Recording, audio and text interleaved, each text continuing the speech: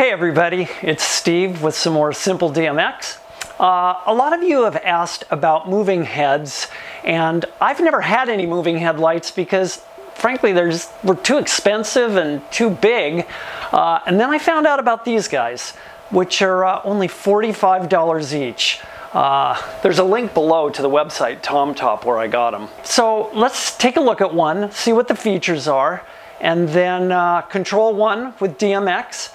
And then we'll hook 4 of them together and program some simple scenes and run them with a fog machine, see how they look. So what actually do you get for $45? Well, in the box, there's like a little instruction manual and a mounting bracket and screws and a power cord. And I was actually surprised how kind of substantial it felt. It's a plastic case, but it's metal inside, and has actually 4 controls that take it through all the functions, and the back has the DMX in and out and power. There's no power switch, so you just power it up by plugging the cord in.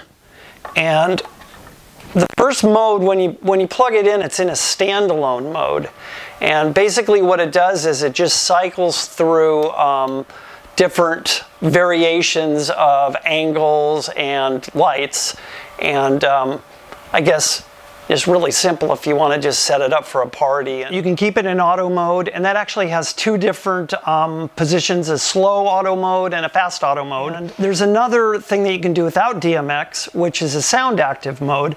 I have it in that mode right now, and let me show you how that works when we play a little music.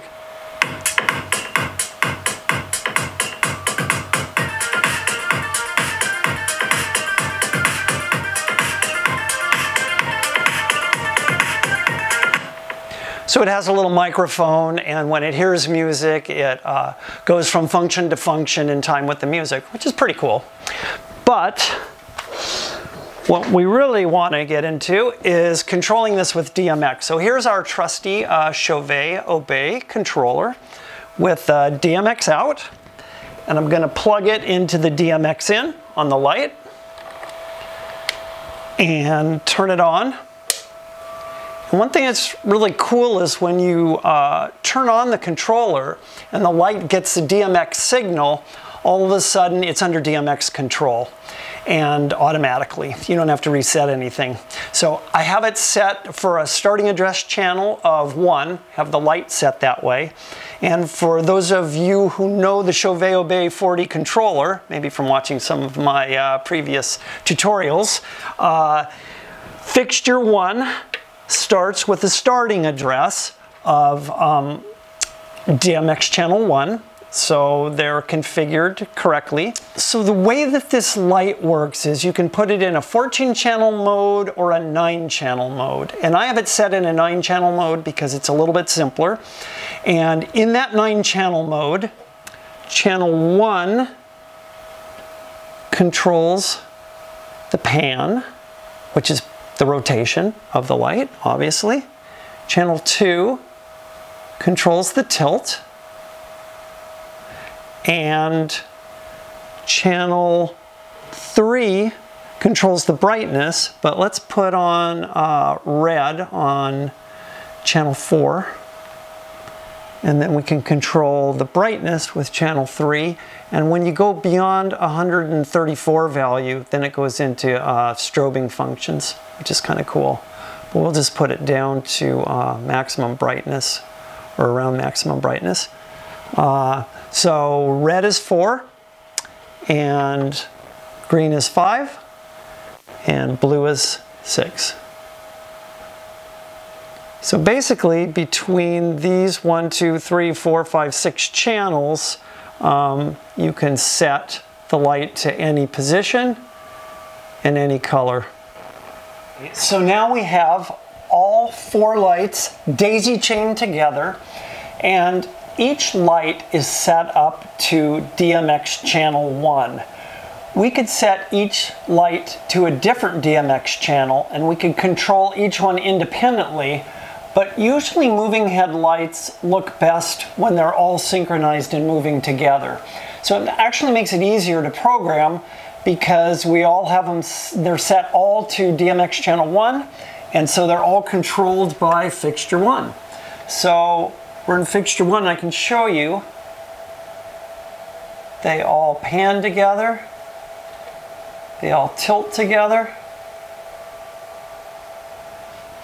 And when we turn on the brightness, we'll turn on some red, green, and blue.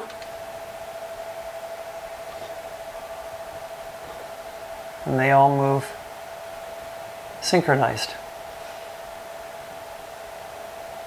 They do a pretty good job of staying together. Pretty impressed with, again, this is $180 worth of lights up there, and they're doing a pretty good job, in my opinion. Okay, so let's program a couple scenes. We're going to go into programming mode. Hold down the program button on the Chauvet 40. Now we're in program mode. We got fixture 1 on. So actually, that looks pretty good like that. Let's just add that. Let's add that to scene 1. Okay. And now let's turn them the other direction. And let's change the color to that. Let's add that to scene 2. And let's set a third scene. We'll make it that color, and we will pan them all the way down, but so we can still see. Let's add that to scene 3. Okay, now let's come out of programming mode. It's going to automatically go into blackout mode. So we have to hit blackout to come out of blackout mode. I'm going to turn off fixture 1.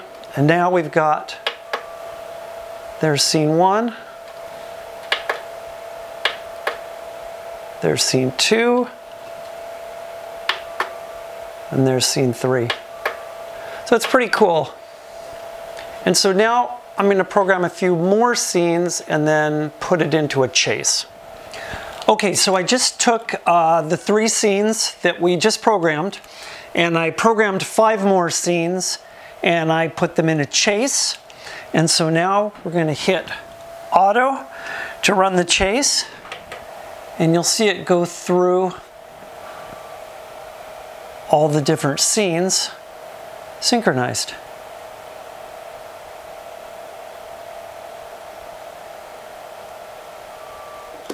Okay, so that's it for this episode.